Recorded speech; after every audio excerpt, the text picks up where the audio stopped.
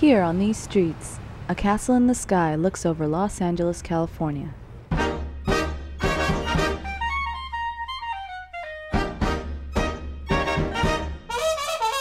The history of the Oviatt Building spans over 80 years, even before the building itself existed. It seemed like it captured the essence of an age, the 1920s, like you would capture perfume in a bottle. Nothing was considered deco at the time.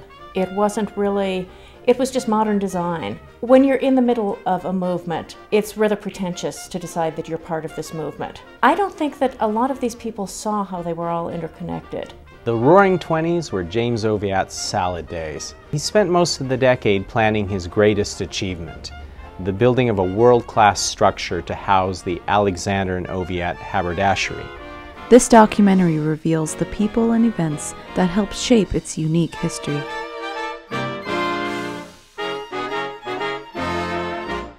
I can remember all of the beautiful display cases and the way they were displayed. I felt like it was a privilege to be here. And the Oviatt Building was always very special. It was a special building as we grew up. Alexander and Oviatt's new building attracted more movie stars than ever, and would do so throughout the 1930s and 40s. Oviatt's prestigious customers included Winston Churchill and every U.S. president from Hoover to Johnson. My friend Ben got into an estate of a man who had a lot of Oviatt's merchandise.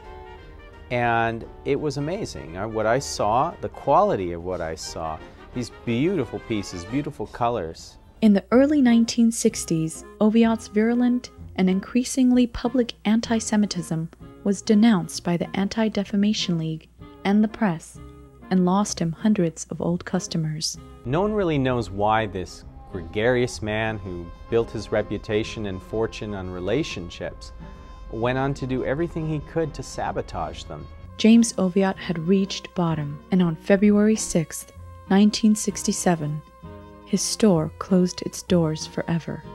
The Roman Catholic Archdiocese assumed ownership of the Oviatt Building. The Archdiocese assumed that a buyer would demolish the building and build a parking structure. Where do they go? The smoke rings eye below each night. I think we're proud that we recognized the historic importance of the building and the aesthetic importance of the building, in addition to the financial importance of the building.